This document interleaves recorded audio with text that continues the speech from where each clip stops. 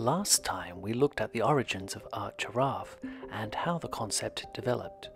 Now let's see how I used the character to explore famous paintings from history. After the Art Giraffe Van Gogh painting, I tried a couple more just for fun. I didn't really start out with any grand ambitions, but I wanted to see how the character would look in some of my favorite artworks.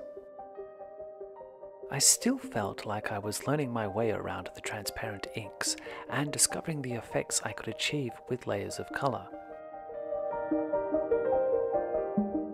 One thing I'll mention is that the jars had rubber droppers in the lids, which meant I was able to blend colors one drop at a time. I found this level of precision quite appealing.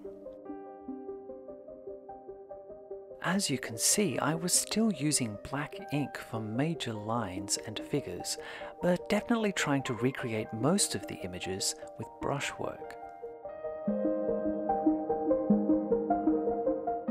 With the Art Giraffe painting of Hokusai's Great Wave off Kanagawa, I really felt like I was getting somewhere close to replicating the original work.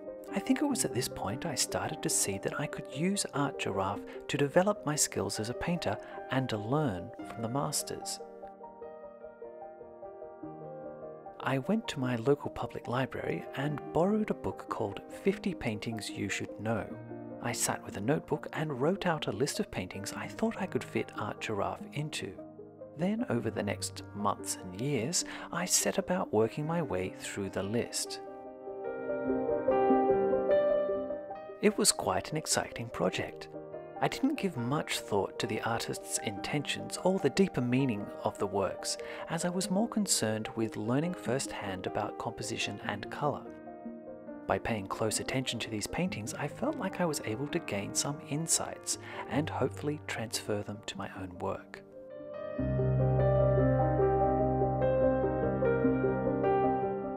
As I said, mixing the colours one drop at a time made this possible.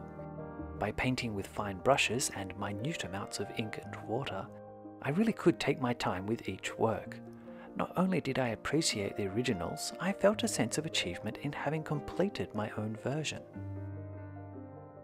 And these really are my own versions of each painting, adding the character Art Giraffe into the scene and often in place of some actual person helped make these paintings unique to me.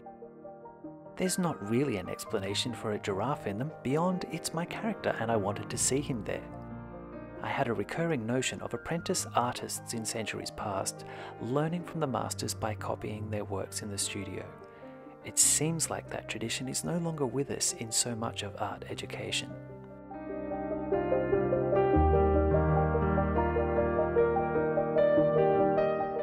So that's the story of Art Giraffe. What started off as a quick sketch became a series of 20 increasingly difficult paintings and something I'm still proud of today. I acknowledge that they represent an incredibly narrow and Eurocentric slice of art history, but they were only ever intended to be a learning exercise. Thank you for joining me on this journey through some early artworks. You're watching Studio Brushpen.